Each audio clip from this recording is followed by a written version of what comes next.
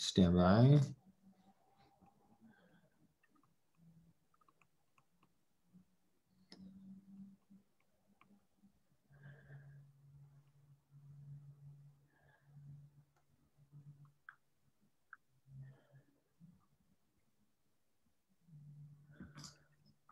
Okay, I think we're live. I'm pretty sure.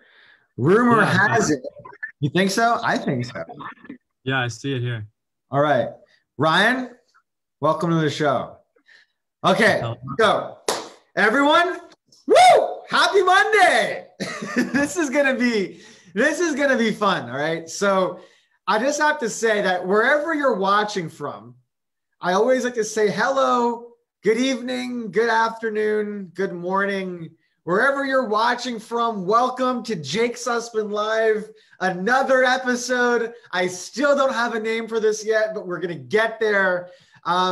So look, since quarantine started, I have been interviewing some of the coolest people from around the world that are passionate in the world of dyslexia and ADHD. I've been interviewing many successful entrepreneurs, neuroscientists, teachers, advocates, moms, and people like you. But today, I have someone very special. Actually, Ryan is part of Superpower Consulting, which is our mentorship firm that's designed to help our kids with dyslexia and ADHD build self-confidence with how they learn through their very own mentor, like Ryan and myself. So, Ryan, welcome. Okay.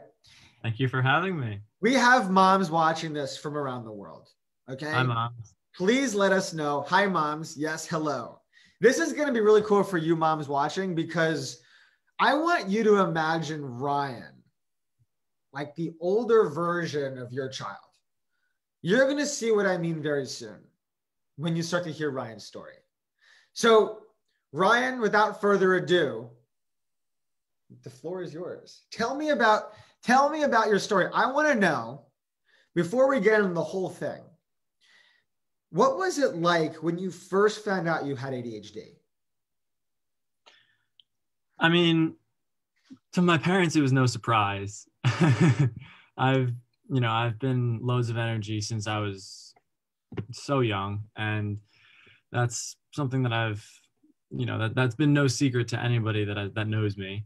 I was diagnosed when I was, I think, 6 years old, and I was put on medication right off the bat, and there was definitely a difference in how I acted based on when I was medicated and when I wasn't. And that's still true to this day. I could hang out with my friends and my friends will know if I'm medicated or not. But through the medication, medicated or not, I've always had the same things that I've had to deal with and the things that I've had to grow with. And when I was diagnosed with ADHD, it was sort of just a point in my life where I realized that it's just going to be a lifelong process of figuring out how to deal with this and how to live with this. And not just live with this, but thrive with this, because it's something that can bring me down and slow me down, but it's also something that can unleash things that nobody else can do. Superpower. What do you mean, like, the superpower? What do you mean by that? I mean, when I obviously, you and I have always talked about a hyper focus. When I get interested in something, when I get into something, I can do it for hours and hours and hours and lose complete track of where I am and what I'm doing and what I'm supposed to be doing.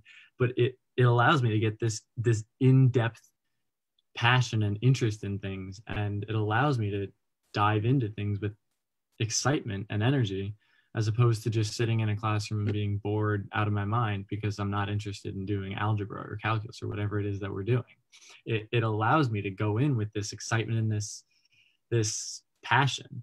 And that's something that I didn't realize was a connection to my ADHD until very recently, just in the past few years, even though I've had it for over 10 years now, or I've known I've had it for over 10 years now. It's I always just thought of it as like, oh, this is such a bother because I work slower and I get in trouble with some teachers. I used to get in a lot of trouble in middle school in particular because I would just be a ball of energy. And a lot of teachers didn't like that because they thought that I was going to make trouble and that I was going to ruin the class environment.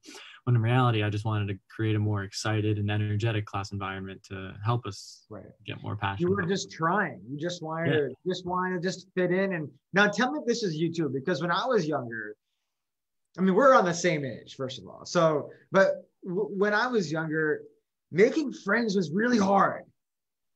Making friends was so hard. Like, I would try to say things just to fit in, and my friends just wouldn't understand. And it was so frustrating. I didn't know what I was doing. Was that you too? In some ways, yeah. I would say that I went through a bunch of different phases with my friendships and my relationships with people in my class. I never really felt like I was understood by teachers or peers alike. I've been lucky enough to have close friends that I've had with me throughout my childhood, but what I've realized is that I've always had different struggles with connecting with people, with getting relationships with people. For example, sometimes I will just come across as overbearing and just too much energy, and people are like, get away, like, calm down, it's 7 a.m. I'm not ready for this energy. And that's something that I've had to learn and realize that not everybody can match my energy all the time, and not everybody can accept that kind of energy and really work with that. And I've had to kind of take that and figure out how to, twist my energy towards ways that are more palatable to other people. And that's been a challenge. And I felt like I was never understood sometimes when I was just being, when people were like, Ryan, like, calm down a little, when I was younger. And that being said, in addition, once I got into middle school, I started to realize that was impacting some of my friendships and relationships, that overbearing type of energy. And so I tried to play the game a little. I tried to figure out how to make myself not like that. I just tried to be like everyone else. I tried to fit in, which was the biggest mistake that I could have ever made. In trying to fit in, I got farther from myself than I'd ever gotten. And that was the total wrong move. And I did that because I thought that was my way into, being more. So what kind of advice then? So for our parents watching, and welcome everyone, we have over 30 people watching this right now. Please let us know where you're watching from if you're tuning in here. And there is a little bit of a delay because we're streaming from Zoom, but we're here to answer any of your questions. This is an opportunity for you to look into the future. If you were to ask your child something in the future, what would you want to know? Ryan is a senior in high school who, I'm not going to speak for him, but he's getting into some pretty cool schools. And I am so pumped for him because you really worked hard. You worked hard, and it wasn't always supposed to be like that, right? Now, if you don't mind, tell us some of the schools that you've gone into, if you don't mind, if that's okay. And then let's go back. And what were you told that supposed to happen? Like in this, where you are now? No, I mean, yeah. So just recently, I got into Notre Dame Mendoza School of Business, as well as Georgetown's McDonough School of Business. Oh my! I have the chills. I actually have the chills. This is amazing. Yeah, and I just got into Richmond last Friday, and I'm going to be continuing to hear from more schools through the coming weeks and months. Give it up for Ryan. Give it up for Ryan. I want to see some hearts on here because this young man worked his butt off to make this happen, and you deserve it. You deserve it. Every single piece of recognition, Ryan. I mean, come on. That's awesome. So let's go back. Let's go back. Look at this. We're getting all the hearts right now. We're getting all the hearts right now. This is amazing. Thank you. Let's go back. What was it? What were you told it wasn't going to happen? I was definitely never told that it was going to happen. Okay. If that makes sense. Yeah. I was, thankfully, God, it would have crushed me. I was never told, you'll never be able to do this. You'll never, and I was never, so that was something I'm very grateful for. The fact, and honestly, I'm lucky because that a lot of kids with LD haven't had that opportunity, they've been put down, which is just terrible and completely wrong. It's wrong. It's disgusting. Anybody tells any of your kids that they can't do anything, they're wrong. They can do anything. And Superpower Consulting, the whole goal of us is to show everybody that. And but I have been like, there have been times when I've doubted myself because of the way that I've been treated in a classroom or something. I've been treated a little bit more as just like, a problem student, not necessarily like an excelling student. And, a student that they had to control, not just teach, which is like. The behavioral problem? Was that you? What? Were you the behavioral problem? At times, yeah. Middle school, I acted out, but like my acting out was not in bad faith. It was all in just trying to bring energy. My energy was just misunderstood, and I understand why it was, because I was all over the place with my energy, as everybody with ADHD is when they're growing up. And I mean, I'm not going to say that I'm not still all over the place. I mean, you can see my bed is a complete mess, But what I've just had to continue to learn and grow, and how to make myself a little bit more understandable, which is not easy at all, especially when you're going through a school where, most people aren't dealing with the same things that you are, and most teachers aren't. And the school system isn't necessarily built to deal with the people that have this kind of stuff, which is upsetting and frustrating, but that's why we're here, as I keep saying over and over again. Ryan, we have a question for you. Oh, yes, please. Okay. This is from Angie. Hello, Angie. What advice do you have for an elementary school teacher? What do you wish teachers have said? Well, what do you wish teachers have said / done, or what's an amazing teacher that stood out to you and why? This is an awesome question. I would say just find a kid's passion and develop it, encourage it, promote it, and make it as intellectual as possible, because the whole art of learning is just to gain more knowledge, to look deeper and try to figure out more. And I think that people with ADHD are the most skilled at that if they're given the right opportunity and they're given the right encouragement. I remember my 4th grade teacher was amazing, because she encouraged my interests and passions, and she encouraged me to look deeper into them and to dive deeper and to embrace them as my own. I was a huge nerd. I read all of the Percy Jackson books. I was a huge Greek mythology nerd. I had like 12 books on Greek mythology. I knew every god. I knew every myth. I knew everything, because I was just a total geek for it. And my 4th grade teacher loved that. She made it her goal to encourage that and promote that within me. She would ask me about different things. She would just have me like sit and talk to her about all these different things, tell her all these things. And then she was like, Ryan, do you want to do a lesson for the class? And I was like, wow. Yeah, are you kidding? And so she had me do an entire presentation. I made like a 50-slide PowerPoint presentation about all these Greek myths and was able to have it be given to the class. And she still uses that presentation now. 10 years later, she still does that for all of her classes. That must have made you feel so good. And it's like and for the teachers, and to add on to that question, I always think too that we will the content we learn is often, I don't really remember the book that I read when I was in 4th grade. But I remember Mr. Kopp. I remember Miss Buskey, Miss Gill. The list, I could keep going. Miss Welshans, right? Yeah. Mr. Peters. Absolutely. Miss Humphreys, Miss Hanson, all the names we remember. We remember their names. I could name off right now, like a few, like 3 or 4 defining moments within my childhood, within my school, that completely motivated me and encouraged me to see what my limit was, see what I could do.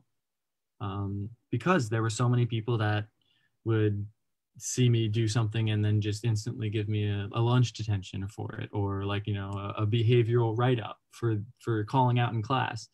But then there were a few teachers, a very select few, that saw something deeper with me. You know, they saw something in me, or even if they didn't see something in me, they made me feel like they did. And that did all of the difference. That completely opened me up to thinking of the fact that I can do whatever I set my mind to, whatever I want to accomplish. And it's those small things that can just completely transform how I look at all the things that I do. I remember, you know, just feeling this sense of self-worth once I had different teachers, you know, empower me, you know, empowerment towards feeling like I'm capable. It does all the difference. Yeah. Now, Tracy asked a question here. How do you deal with tests? I mean, like, clearly, I want to know this too, because I'm not the best test taker. Ryan's a tutor, by the way, and a mentor. We're going to get into what Ryan does and how he's a mentor, why he's a mentor, what is Superpower Consulting, but he's also a tutor. So this will be actually really good for our parents watching this. Tracy, thanks for asking that question. How do you deal with tests? What's the secret? Oh my gosh, I could talk about this. This could take the entire interview itself, just talking about tests. Okay. And testing. This will be a separate thing. We'll make this a whole. How about I have an idea, and let me know what you all think watching. What if we had a Zoom call where we invite all of you onto Zoom, and we'll have Ryan share tips on how he was able to conquer tests, or we'll have some of our mentors come on talking about how they overcame this challenge in school. What if you guys think that's a good idea? Let me know. Ryan, you got the floor. Okay. So I understand where you're coming from with that question. I was the king of silly mistakes on tests and losing points that I just did not need to lose. I remember in third grade, there was this gifted program test where you took a test to try to get into a gifted program. And I didn't do that well the first time. And I got my sheet back, and it was because I misbubbled. I misbubbled like the 12th question. So everything below that was off by 1. So I got like all of them wrong. Silly things like that just completely slipped the mind of a kid with ADHD. And that kind of stuff happened to me all throughout elementary school, all throughout middle school, and still happens to me throughout high school. But throughout high school, I've continued to train myself towards doing these things, these particular things that make me honestly a very good test taker now. I won't say that I'm perfect. Everybody makes silly mistakes, but I find myself making fewer silly mistakes than the people without ADHD in my classes, which really feels so accomplishment, so meaningful to me, because I know that that's just through my own hard work and through my own diligence with figuring out what to do in the tricks. My main things, I'll make it brief for now, but basically check your work. Mnemonic devices. You know, if you can't remember how to do something, think, oh, like I'll be doing a math question. I'll be like, oh, the cat walks over the H. What that means, only I know, but it helps me remember how to do a division or something like that. Wow. Those kind of things are what you need to kind of do those. And that's brilliant. And I love to do that with my kids that I tutor. They'll be like, I can't remember this. And I'll be like, I'll just say something totally random that has a slight connection to what we're talking about. And I'll be like, are you ever going to forget that? And they're like, no. And then they don't. It's really cool how the memory can really jog itself by just connecting it to different weird things. And that's really great for ADHD people because like I have just these little pockets of thoughts like all over that I can just grab from during a test because they're just put into these random things. Like I remember one test I had to memorize all these things and I just connected each thing with a different animal. Why? Because I wanted to. And it was what helped me get through it. And now checking your work is a big thing in math and science classes in particular. You have to make sure that you check over everything that you do. And what I've noticed is that what I've found is that the best way to do that because when you check over all your work, it takes time. And a lot of times there's not time to do that during a test. So what I've learned to do is when I do a question, let's say that there are like in physics, there are these long multi-step problems. whenever I do anything, before I go to the next part of the question, I check. I'm like, did I do something silly? Did I make a silly mistake here? No. Next part. Did I make a silly mistake here? Next part. Because instead of then having to do the whole thing, then check my work, find a mistake in the first part, and then redo it, I can just do the first part, check my work, do the next, check my work, do the next, check my work, so that I don't have to redo a question if I find one mistake. And I found that really helps me save time and helps me to be more effective in figuring out what my mistakes are and then moving on. And that's really important, as well as just the matter of taking a look at what the question is asking and figuring out what you're going to do with that answer. What I've had to do is this is actually a testament to the learning process of an ADHD kid. Whenever I've taken a test for years and years and years now, I circle keywords. I underline the things that they're asking me to do. I underline the main part of the question that they're doing. I annotate the answer choices. I do all these different things. And once I got onto online tests on my computer, I was like, well, what do I do? I found myself getting so many more questions wrong because I didn't have that ability to like circle things and figure out all that kind of stuff. And that's a process that I'm still going through and I'm still learning. A lot of times I have to write down the question just to do that to my own writing. Because if you make sure that you know exactly what the question's asking before you try to answer it, you'll have much, much, much better chances of getting it right or getting even closer to the question, closer to the correct answer, just because you'll be knowing exactly what you're trying to find. And that's what I found to be very helpful. That was awesome. That was awesome. Thanks for sharing that. I learned something. So when I go back, I want to go back to grad school, right? So I'm going to be taking some of that. I took some mental notes. So there you go. That, Ryan. Appreciate it. Okay. So tell me a little bit about, like, what are you doing as a mentor?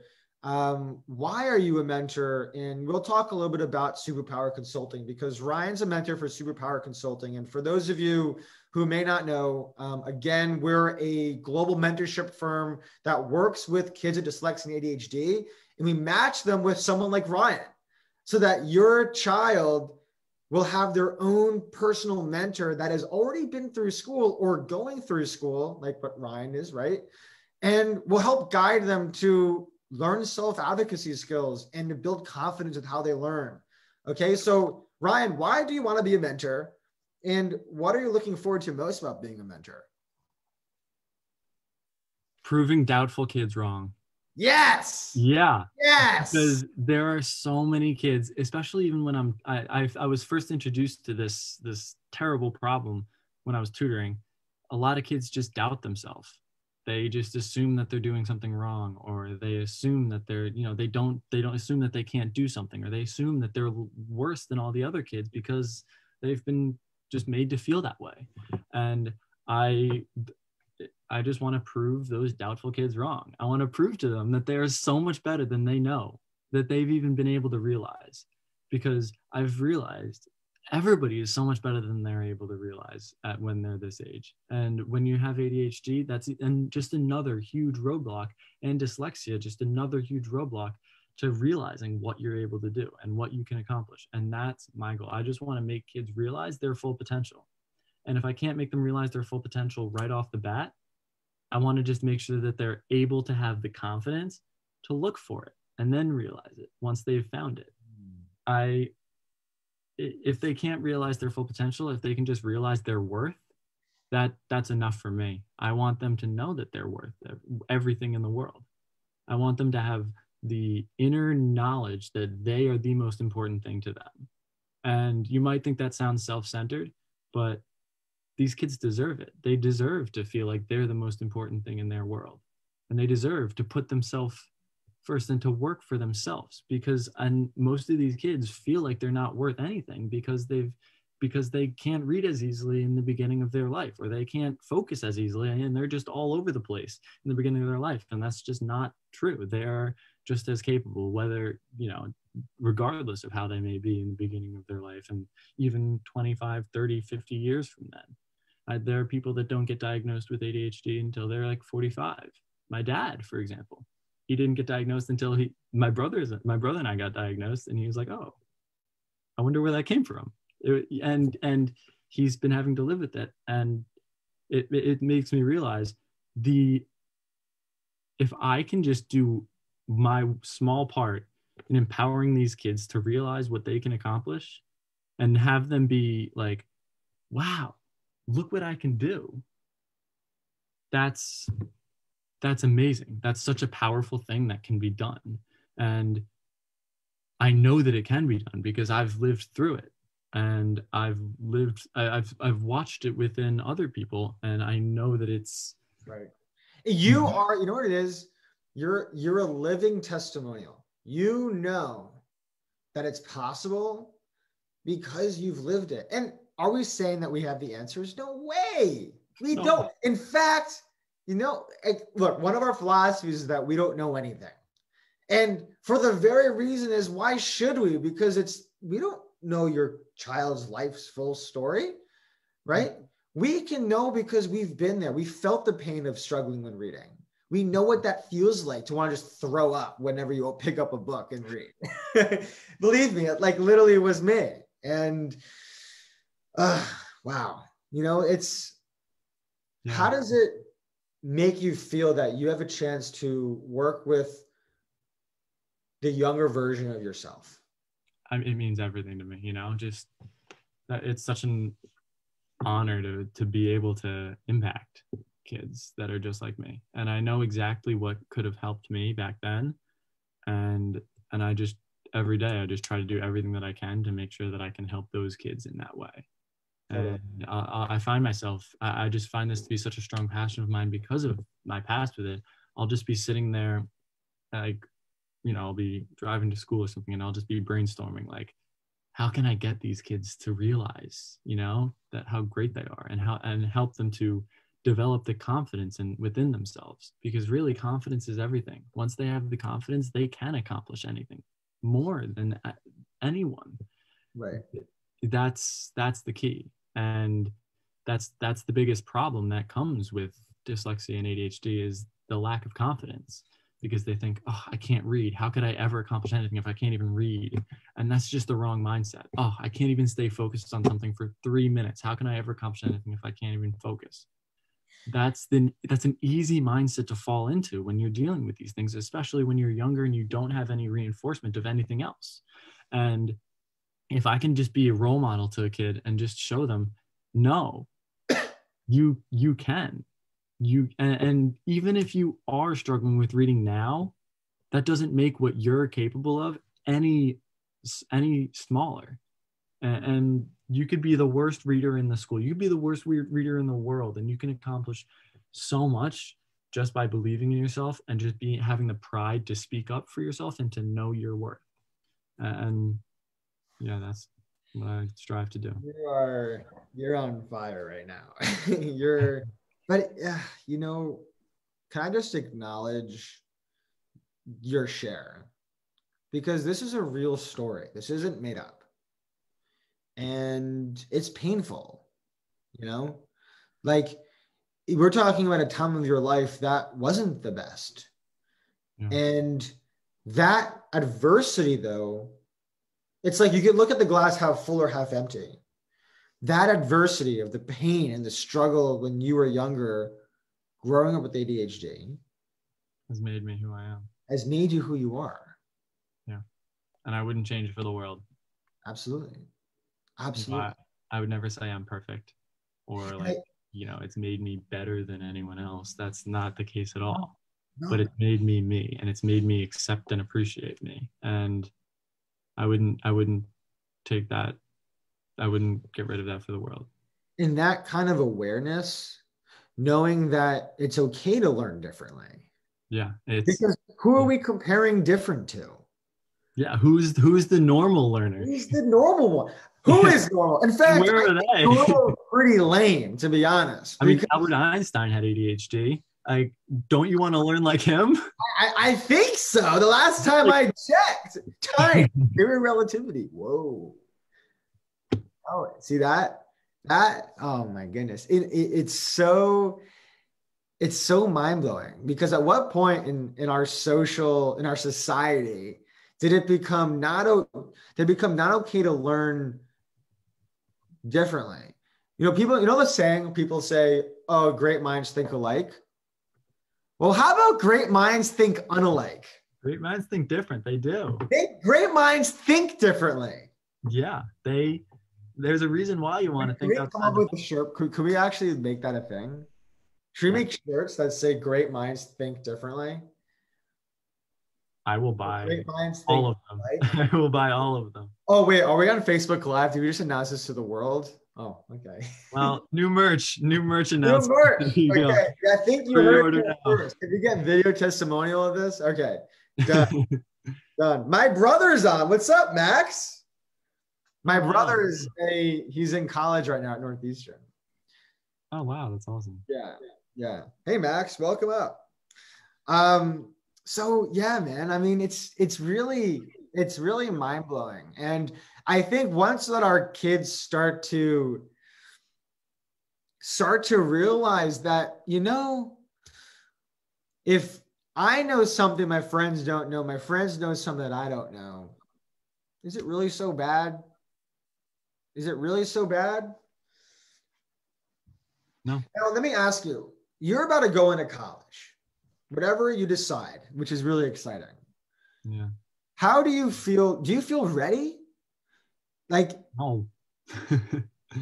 Tell me why. Does anybody feel ready?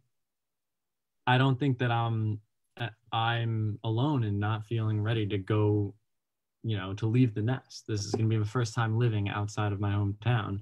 I'm going to be in a whole new world of harder classes, harder life. Everything's going to be different. And obviously I'm like, how am I going to adjust to this? But I just need to remind myself, I've said that every single time, every single year. When I went into freshman year, I was like, how am I going to do this? How am I going to get into that? I mean, I've been like, okay through middle school, but like, I've kind of been faking it. Like I can't keep up with this. And I did. I overcame. And then sophomore year, I went and I was terrified. I was like, I don't know how I can handle this. I barely and I did. I overcame and I accomplished. I succeeded. Junior year, same thing, but even more so. I was like, no way I'm getting through this year without failing 8 classes. And I was like, this is going to be a terrifying year. And I overcame and accomplished. I find that if you set your sights high and you work hard, you'll surprise yourself with the success you accomplish. Absolutely. You will always surprise yourself. I got a question for you. Okay. And a lot of parents, I feel like, are going to relate to this. And if you relate to this, please let me know, because I think what we've seen in our program working with all these different kids, being in school in 2020 has been a disaster. It's been a mess. And what was it like for you being in school during a pandemic and with all of the uncertainties, having ADHD, relying on consistency in an environment, because having ADHD and being adaptable is challenging. So what was it like to be in school during this time? And for parents with kids in this now, I want you to listen closely. I don't know what Ryan's about to say, but I have a feeling it's going to be really great. So this is no pressure. It was definitely an adjustment for sure. I loved school. I still do, but I've always loved school because I love the strict everyday schedule. I go in and I do the stuff that I do every day, and it gets me going in the morning. It gets me moving, because otherwise I have ADHD. I'm very much like all of your sons and daughters with ADHD. The nightmare to try to handle. Yeah, that's me. Everywhere, all around. And so the strict schedule of school really helped me. And once school closed down in March, it was totally different. It was a completely different ballgame, and trying to just figure out how to keep myself on a strict schedule, make sure that I was still learning, because there was not really much enforcement of the learning. There weren't really grades. So that's like hard to keep yourself going and stuff. But as we continued to go through it, I just realized that I had to make my own schedule. And that was a really big, point of my growth, and that I started to make my own schedule. I felt like I was really making adult decisions for the first time in my life. Obviously, I did not do it myself. My mom whipped out this like 5-month calendar for me, I think in July, and was like, all right, Ryan, let's plan out your next 5 months. And I was like, what? I'm in the middle of summer.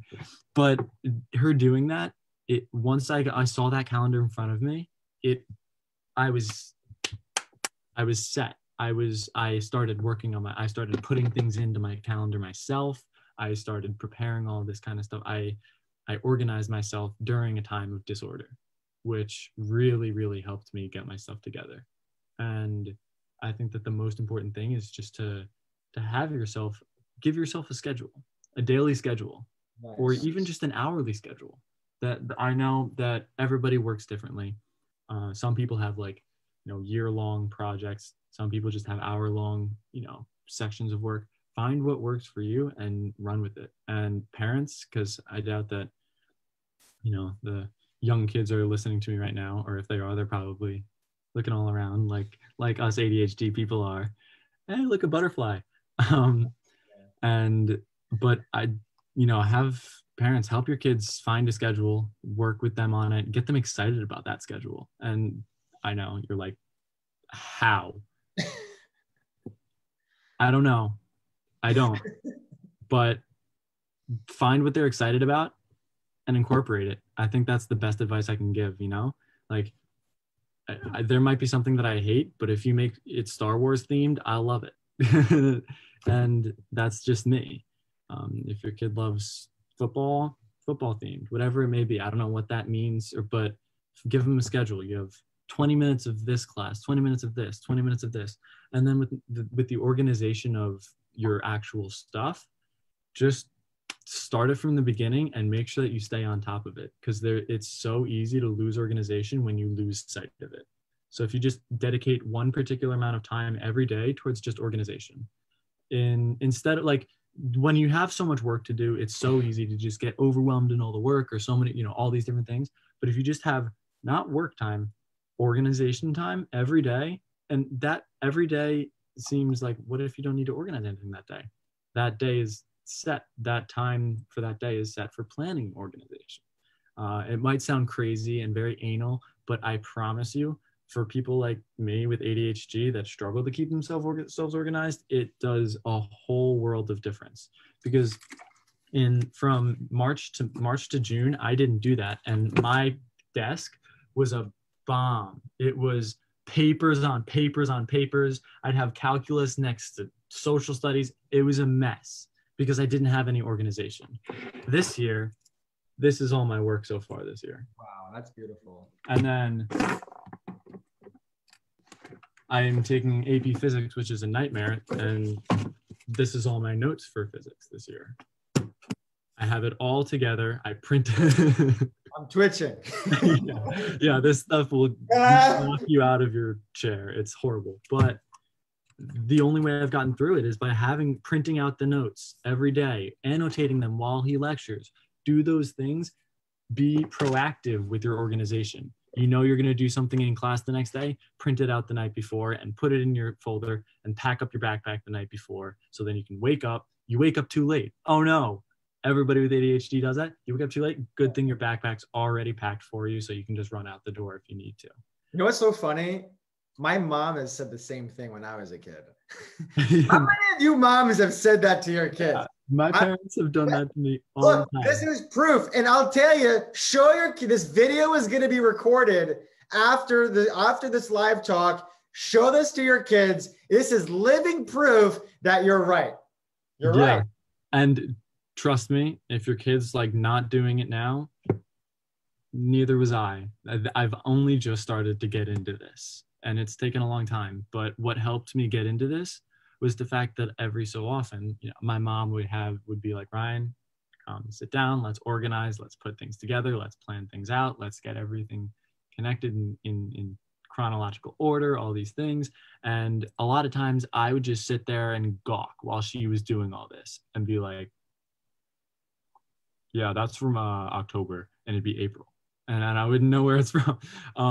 And I just through that, doing it with her, sitting there with her, and then she'd be like, okay, so how do you want to organize this? And I would be like, I don't know, how should I organize it? And she was like, well, you can organize it by date, you can organize it by subject, you can organize it by color, all these different ways of organizing. And I was like, can I organize it by subject and date? And I didn't do that at first. It was just more of a process of organizing with my mom and keeping myself connected and over and on top of my stuff through her helping me through it, until that got to a point where I spread my wings and started to do it myself. And if that doesn't happen instantly, if your kid hits the teens and is still not doing it all by themselves, that's fine. Especially if they have ADHD, dyslexia, any of those things, they're more likely to need a little bit more time with that. I'm 17, and I'd say that the only time I really started organizing myself is this year. And that's fine. You know, you just keep working on it, keep encouraging them, keep promoting that on top of everything lifestyle, and it helps so much. And I didn't think it did, because I was doing fine in school while having kind of a messy lifestyle. But once I got on top of it, it totally changed the ballgame. It made it a lot easier. Ron, I have to say, whenever you say you're 17, I refuse to believe it, because I swear when I first met you, I thought you were like 22. Okay. So question from Canna. I think this is a great question. And again, please all don't forget to ask questions. This is a chance for you to talk to someone who your kid is becoming. This is Ryan. Ryan is— Please ask me questions. I'd love to. He loves it. It really fills him up. Okay. Ryan, do you have classroom and or testing accommodations? And are you comfortable advocating for your accommodations at college? That's a great question. So I never did have accommodations. And then I think it was halfway through sophomore year, maybe the beginning of junior year, I got accommodations. So I have time and a half for my tests, which was good to have that cushion. I really appreciate it. But I went into it thinking, okay, this is a cushion. This is a backstop in case I don't exceed my expectations. I can fall back to this because I do need it a lot of times. And so I've tried to use it as little as possible and I've made it so that I don't use it too much, because I want to, get myself to that higher level. I may be struggling with ADHD and time management, which I have been forever, which makes me move slower and which makes me needing of this time. But I try to get myself so prepared for things, so on top of my stuff, so good at time management that I don't need it. And that works a lot of times when I'm really on top of my stuff. And a lot of times that falls by the wayside, and I have my time and a half to help me there. And I think that it's a good thing for that. But I don't think that using time and a half to its full extent every time is a goal that people with ADHD should have. Completely understandable if at the beginning of the year, as things go on for the first few years, that's the case. Totally fine. Everybody has a different learning curve. I guess it's I was at an advantageous position because of the fact that I didn't start out with accommodations, that it allowed me to, strive towards regular time, and then you'll be so good when you have that extra time. And I like that. Yeah. And then I have it if I need it, which I do sometimes, especially in classes like physics and calculus, where it's really, really, minutia heavy, hard thing. You have to make sure you don't lose a negative sign here or like a radical there. And I do use it sometimes. Or like if there's a really heavy reading passage from 1854 in a social studies class, I might need that extra time because I find myself, looking up at this, reading the posters on the board because I just can't focus on this boring 1854 passage. And that's fine. That's why I have the time, because of those things. But I try to force myself to keep myself on task, keep myself prepared for those tests so that I use that as. And it takes discipline. Yeah, it takes a lot. It's not easy. It's not easy. And we still struggle with it sometimes. It's not like it just goes away like this.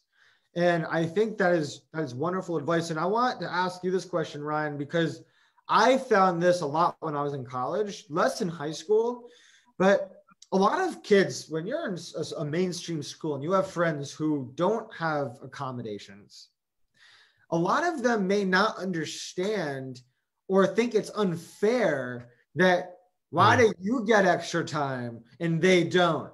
Or why do you take medication? Like, what is it about medication? Like, that's not fair. That's like a competitive edge. So how could we communicate to our friends who don't have learning disabilities to say, hey, I actually need this extra time. I actually need to have a note taker, for example. So what would you say? I would say, don't feel guilty. I remember when I first got extra time, I started feeling guilty because people would like spite me because I had extra time and they thought that I had an advantage because of it. And after like a small amount of time feeling guilty for having this extra time, I realized, wait, I deserve this extra time. I have ADHD. They could never understand what it's like. And I like to think if I put them in a room with me off my medication, they would be like, give him as much time as he needs. He needs it, because they could never really understand what it's like to have that need. They just think, oh, he's been doing this without extra time forever. He just is cheating to get that extra time, and once I realized I'm completely deserving of this extra time and that I shouldn't feel guilty for it, people started to at least respect and appreciate my use of it more. They see that I strive to not use it, and they don't necessarily feel as like resentful because I'm using it, because they know the fact that I'm proud of what I'm able to do, and I'm not ashamed if I have to use my extra time, and I'm not guilty as if I'm like cheating or getting like an unfair edge above other people because of it. And there are always going to be these crazy competitive people that are always like, oh, but he got extra time, and I just ignore them because they have to get a life. And that sounds harsh, but if they're sitting there complaining why I did better than them because I had extra time, as opposed to just doing anything, bringing any sort of good to the world, then that's their bad. That's their bad. And kids need to remember that, and not start to feel down because people are, belly aching over their success, because that's their earned success, not the time and a half or the double time helping them. So much easier to point fingers. So much easier. So much easier to point fingers saying that's not fair. But in reality, I honestly think no matter the accommodations, it's people with ADHD and dyslexia are still at a disadvantage, no matter how much extra time they have, no matter what accommodations they have. And I think that's truly the fact of it. I don't think that's an excuse. I think that no person with ADHD or dyslexia should have that as an excuse for their failure. I think that they should have that as be a motivator for their success. But I don't think that we're being, given an unfair advantage or anything like that. I think anybody that says that is crazy and doesn't know what it's like to have a learning disability. If you're watching this, bookmark this. Seriously, I really hope you're taking notes on this, because this is going to come up. It will come up. If your kids have accommodations when they get older, this type of conversation with their friends will come up. And the difference between our kids having the confidence to not hide when their friends ask them these questions, and versus step up and say, this is who I am and I'm not cheating. That takes a lot of strength. Yeah. But it's going to be the difference between whether our kids are going to succeed in school and fail in school. Because social pressure is there. Believe me, parents. I mean, I'm not a parent yet, but I can imagine, with my parents, with parents in my town, that having an LD is like not really talked about. You don't really want to talk about it because of fear of, oh, my kid's not going to make it into this college or into this school or that school. There's a lot of social competition. So there's social pressures. There's social pressures for our kids. So we want our kids to have the the strength to stand up and not get mad at their friends. They just don't understand the amount of debates I would get in with my roommate. He's like one of my closest friends. Dylan, if you're watching this, I'm giving you a really big call out right now. But, you know, like, this is what it was. Like, we would get in these debates. Oh, like, you know, why is it fair for people to take focusing medicine and those who can't take focusing medicine, or those who do get extra time versus don't get extra time? Where's the fairness in that? So these conversations will come up. To learn how to have those conversations properly, very important. Very, very important. Yeah. Yeah. And I think that they're also important for us because not only can we educate those around us, but I think that those kind of interactions serve as motivators and reminders to us that that learning disabilities are not an excuse for our lack of success in comparison to those around us. You know, it's not like I'm not doing as well as everyone around me because I have a learning disability, and that's okay. It's I have a learning disability and I want to make myself better to make myself at that same level despite my learning disability, because that would be so awesome to show everybody that even with my learning disability, my disadvantage, I can still compete at their level. And I can still accomplish and do great things. That's the mindset that really can give everybody their superpower. Wow. Okay, so like, how can people work with you? Like, are you open for mentoring? Like, how does that work? Yeah. Are you kidding me? Absolutely. I am open for business. The more I work with kids, the more I want to work with more kids and just to help them. And I want to dive into more stories and work with and help them grow and help kids, you know, in every way that I can. And if that means 2 kids, great. If that means 2 million kids, awesome. I just want to make as much of a difference as possible. And if you are looking for a mentor with Superpower Consulting, if you want Ryan to work with your kids, you know, feel free to reach out to me. You can find us at Superpower Consulting Group on our Facebook page. Our website is currently under construction, so please pardon our appearance. So if you would like us to send a brochure, please let me know and let us know you watch this, because we'll give you a free session. If you watch this interview with Ryan, let us know, and we'll give you your first free session with Ryan. Okay. Email me, jake@superpowerconsulting.com. I'll write it in here, or just message me directly.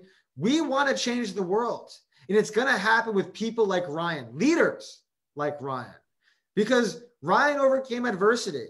Now it's his chance to come back and to make sure that no one else has gone through what he's been through, and for them to overcome it to the next level. Man, you inspire me so much. You inspire me so much. You too, my friend. Really. It's been such an honor to work with you past few months. Absolutely. Now let's see. Do we have any other questions in the house? Oh, Tracy said, my daughter's new shirt says, underestimate me. That'll be fun. Did I read that right? Underestimate me. Yeah. Cool. I love that. That's awesome. That's awesome.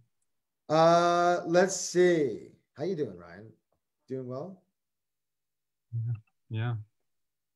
All right. Let's see. Any other questions? A lot of people watching tonight. Wow.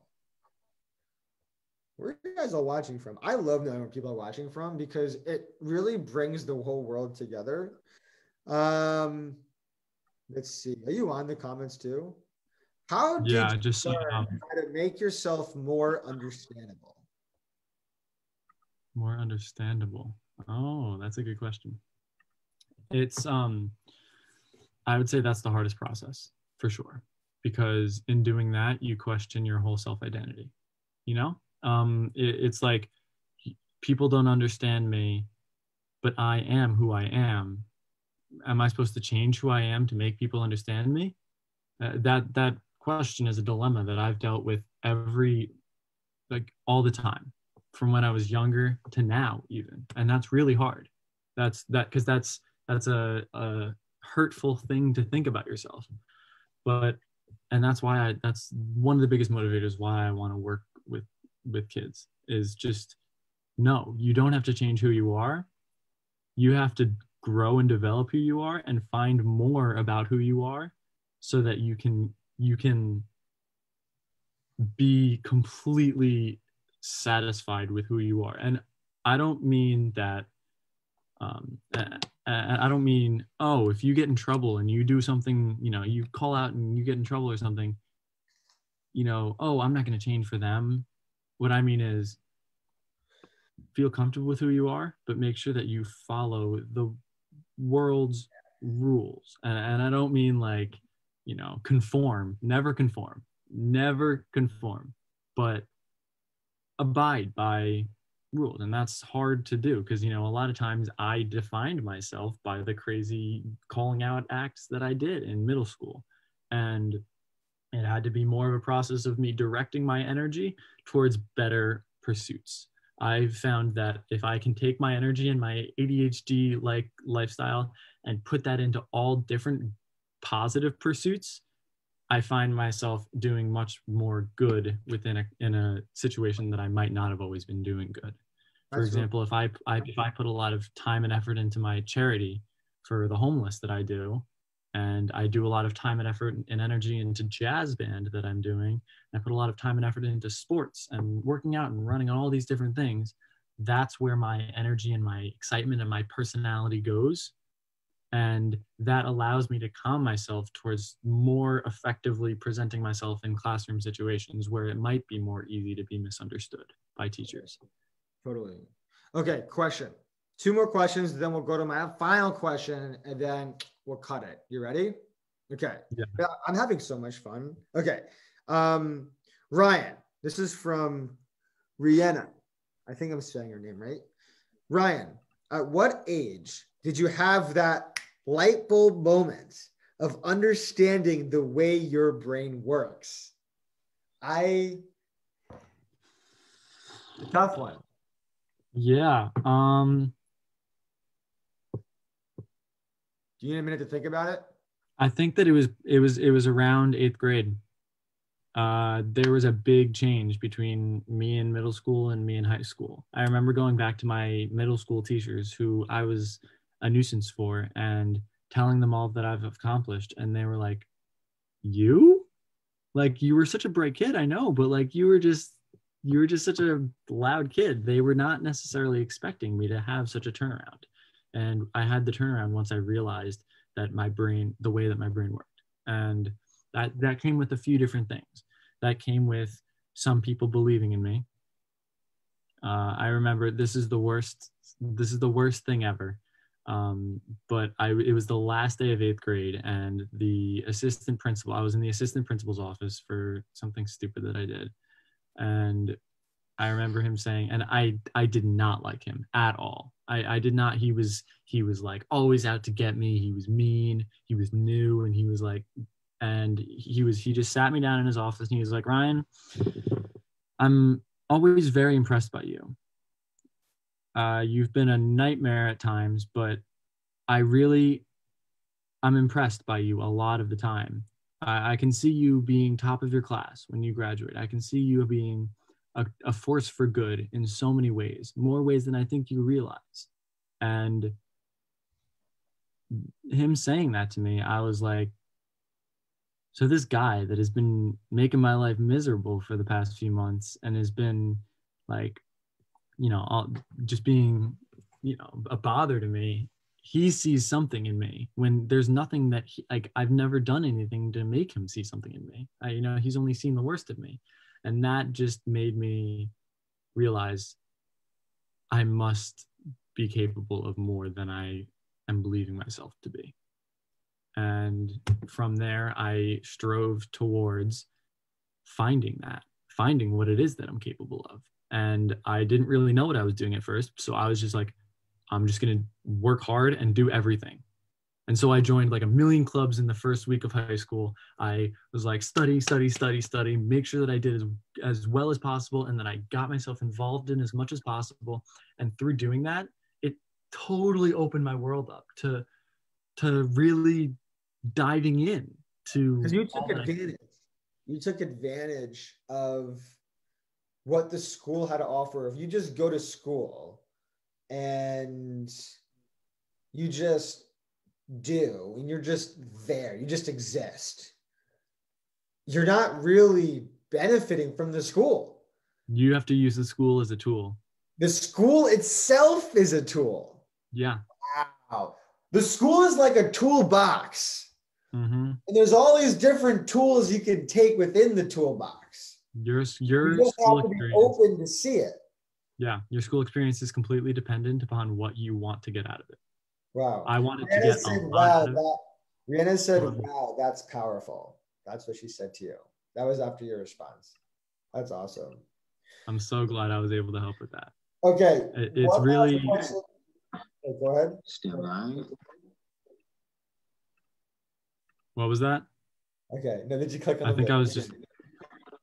Yeah, I was on the live. I was trying to look at the chat, and then I know. I what I do is I have my phone up. So I'll have my phone up. So I watch the live video on my phone. On my phone. That's smart. Yeah. I should do So that. I'm not texting. I'm watching all of you comment. Okay. Do you wish your learning style would be called a learning difference versus a learning disability? From Samantha Lang. Thank you. That's a good question. And I think that it's important to decipher between learning disability and learning difference. I think that I have a learning disability and I have a learning difference. I think I have a learning difference because I have a learning disability and I've had to adapt. My learning disability is that I'm hyperactive and I'm distractive and I struggle to focus on things for long periods of time when I'm told to give, like when I'm given a task or something. I'm the typical ADHD kid. I'm all over the place. I'm crazy. And that's a learning disability, in my opinion. Not even a learning disability, just a disability that I struggle to keep myself on task on things.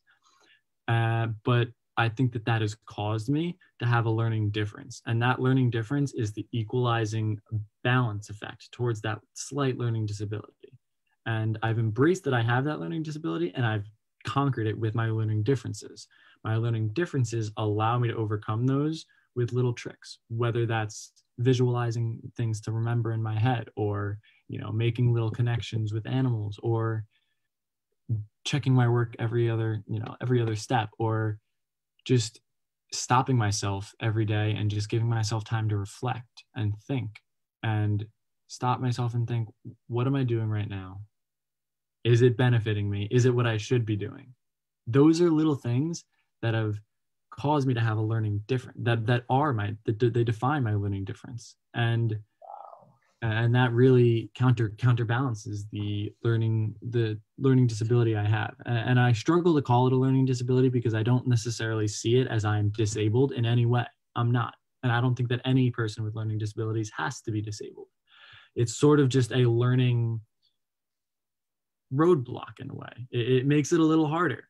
And you have to learn how to adapt. You have a brick in the road. You have to learn how to either climb it or run around it and still stay on pace.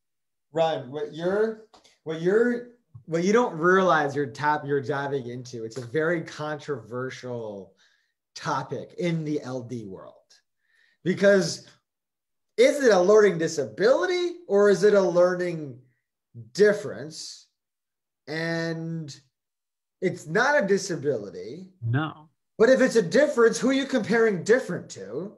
So what are you? But you need something to get accommodations. So you got to call it something. Yeah. It's like, so, but the way you worded it though was brilliant. I thought it was awesome, because you have to call it what it is, but you can't let it define you. You got to embrace the thing, because look, hyperfocus is a blessing and a curse at the same time, but it is an actual superpower for those with ADHD. It's a real superpower for those with ADHD. And that is something that we have to learn how to harness. Could it be looked at as a form of disability? Well, like, do you lose track of time and not hear people talking around you because you're so honed in on a task? I don't necessarily see that as a disability. I see that as a superpower. But you know, everyone has their definitions on things. So we did have one last request, which is from Erica. Ryan, as a young child, did you feel like you couldn't keep up? How did you handle that? Let's make that. Yeah, let's get that one answered, and then I'll ask my final question of the night. We'll call it a wrap. Alrighty. Yeah, there were times when I was just in a classroom and I was doing something and I was just like, I can't keep up with it. Like I can't. There were times I just struggled to keep up with what we were doing. I struggled to keep a grasp on everything without losing my train of thought. I struggled to write everything in time because I was a slow writer. I had OT issues as well, or I would like miss the slide while we were writing. And I did have a lot of trouble with keeping up when I was younger, and I still do. But the way to overcome that for me was diligence and connection. Diligence in that I work hard during school day, and then I go home and I make sure that I fill in all the cracks that I missed. And that wasn't my job when I was younger. I just wanted to go out and play. But it was great to have a mom there who helped me to do that stuff. You know, she would sit with me through my homework a lot at night, get me through it, help me to make sure that I didn't miss anything important as I was learning all of these new topics and stuff through elementary school. And middle school, I started to reach, you know, the point where I tried to start doing things my own. My mom still looked over a lot of my stuff, made sure that I was staying on top of stuff. But I started to grow a little bit more diligent myself until I have now in high school my own diligence where I'm working hard for myself. And that was a transition from working hard because I had my mom there helping me through it to working hard for myself because I want to do it. And then just so that's diligence, and connection is another big thing. I think that the most powerful thing for an ADHD student and a dyslexia student to have is a good connection with their teacher. Now, that's a tall order sometimes if you don't have a teacher that's necessarily good for a good connection. They just don't understand you. I've been misunderstood by a lot of teachers, and that's really hard. They don't understand your learning difference, and they don't understand how to work with you. But the teachers that do, and even the teachers that aren't necessarily familiar with it, but are open to trying, to have a good connection with a teacher is a powerful, powerful thing. My fourth grade teacher who I was talking about earlier, who encouraged my passions, I still babysit for her all the time. I stay in close contact with her. I'm in close contact with so many of my high school teachers, so many of my middle school teachers, and that's through just connecting with them and talking to them, going in early and just talking to them about the subject matter, going in early and just talking to them about life, you know, just getting a good relationship with my teachers. And that didn't come easy when I was younger, because obviously I didn't have that kind of go-get-emness that I've developed over the years. But through just having a passion for connection, I think is important, and to talk to the teachers and connect with them. And, you know, nobody can help you if you're suffering alone without asking for help. You know, if you can encourage your child to just go to their teacher and just say, hey, I'm struggling right now. I'm having a little bit of a hard time following through, you know, catching up and staying on task, not even just staying on top of the things that we're doing. I'm falling behind. There are very few teachers that won't reach out and help, and that will help to not only get them back on track and on top of things, but also to give them like a good connection, to have a good connection with your teacher. That'll get you, one, excited to go to school. To have a kid excited to go to school because they enjoy their teacher is so big. To get them excited about learning because they enjoy who they're learning it from, another good thing. And to be comfortable with the fallbacks that they might have because of their learning differences, and the learning process of developing those differences, is to have somebody there that they're comfortable to fall back on is very powerful, and it's very important. You know, if you can have a teacher where, you know, your kid is so stressed and they like just want to break down in the middle of a class, and they're comfortable talking to their teacher about that, that's powerful to have someone there. And that's what I want to be for these kids. But to have a teacher there too that can do that is awesome. And a lot of times that doesn't happen because the teacher's not trained to look for those things. But if a kid just reaches out, starts a connection and starts a relationship in the beginning, even if it's just like a, hey, like whatever it may be, you can even like, if your kid's really shy, you can like give them a script of like what to say and help them memorize it, just to give them a nice thing to say so that they don't panic when they talk to them, and to give them comfort, you know. That helps. I think that helps a lot with the school situation. That was a good answer. Well, I think that really wraps us up. I'll end us there, because you're coming back on here at some point. We're going to do what we talked about earlier. I want to have a Zoom session for all of our parents. We'll invite all of our parents on. We'll bring Ryan on as a host, and Ryan will give insights on how our kids can really optimize their school experience from, you know, a test taking perspective. Like, how can we be better test takers? What are some good strategies to conquer homework or conquer organization? So, I think that'd be really fun. I think that'd be awesome. I would love that. Yeah. I think you'd be so good at that. And I feel like that our parents who expressed so much interest in that on the comments, I don't know if you saw, but when I asked that question, so many people was like, that would be such a great idea. So I think we're going to do that. That'll be a lot of fun. Yeah, I think we'll offer that in February. Okay. So for those of you watching, follow us on Superpower Consulting Group also, because that's where we'll be posting a lot of different updates on our different events that we're having for our mentors, like Ryan, who'll be leading different workshops on their expertise and things that they're really good at. So with that being said, Ryan, man, that was good. You impacted some people today. What did y'all think about Ryan? Come on. What did y'all think about Ryan? Ryan, I had a feeling that this was going to be fun, but I didn't think there was going to be this much fun. So do you have any last final thoughts that you want to leave our moms with, dads with? I just want to say, I totally encourage you.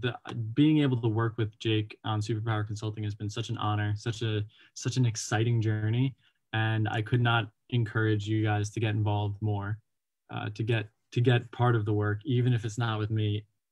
Jake's done an amazing job with this stuff. He's gotten a bunch of amazing mentors, and I've been able to see the impact firsthand, and it's so amazing to see. And even if you don't decide to do that, please feel free to reach out to me or Jake. If you just have a quick question for either of us, I'd love to help in any way. Just let me know. You know, I'm here to help. I want to help the parents here and the kids. Yeah. Everyone, because we're a team. That's what it is. We all got each other's backs. That's what I love about this community, is that we have each other's backs. We got your back. And that's why we're here. Yeah. All right, everyone. Well, have a wonderful evening. Happy Monday. Enjoy the rest of your week, and I'll see you next Monday. Bye. Take care.